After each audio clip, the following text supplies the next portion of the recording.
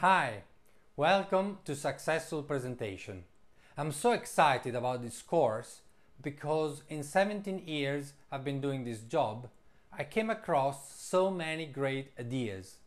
And what great ideas need is good communication, a good presenter to help them spread around and reach audiences where they can move them, maybe change the way of thinking or the way of behaving. That's what really successful presentation is all about.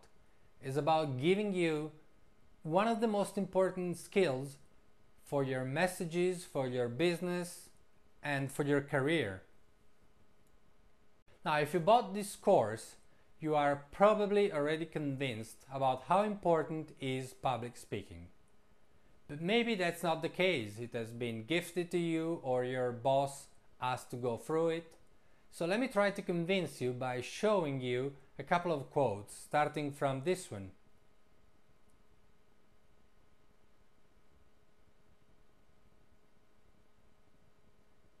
Isn't that true?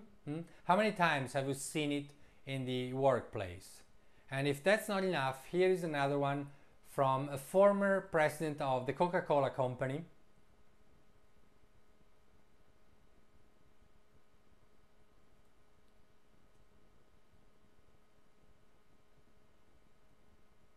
Okay, now I believe we are all convinced that this is great, this is crucial, we need to get better in doing presentations. So let's see what's the content of this course and how it's arranged.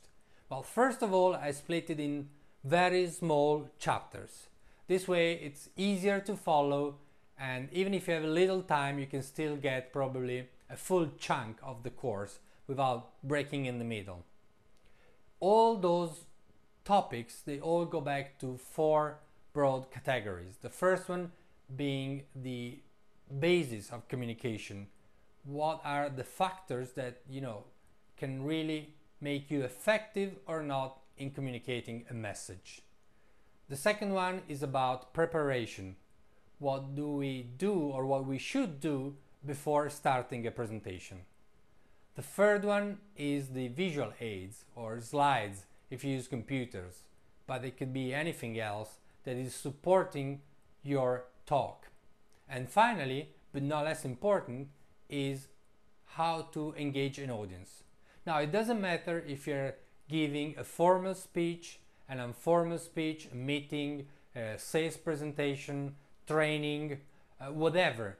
Successful presentation is for all of this environment, but in every one of them, it's crucial, if you want to succeed, to involve your audience, to get them emotionally involved and to move them inside. So we're gonna cover even that topic.